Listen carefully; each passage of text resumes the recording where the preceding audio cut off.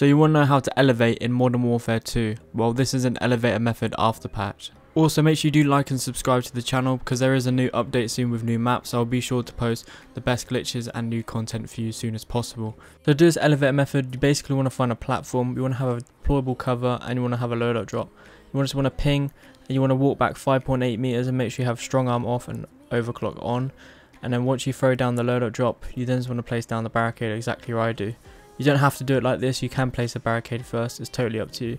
What we want to do is just basically, once the loadout drop has landed on the platform, you then just want to shoot it onto the barricade. After, you then just want to try and make the loadout drop steep as possible so you can walk up it. If you slide down it, what you want to do is just basically shoot the front. Once you get it in position, you just move forward, move back, and then shoot the bottom of the loadout drop. So for the next glitch, we're on museum. As you see, you want to place down a barricade exactly where I do. And then just want to put a marker on the bush, not too far on the edge, as long as it's like able for the loadout drop to land on it, you'll be good.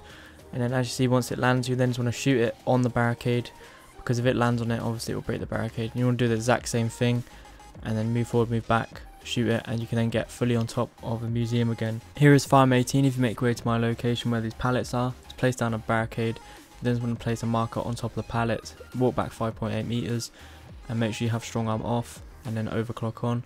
Look in the sky, throw it, wait for it, and you then have to shoot it so it basically lands on the barricade again.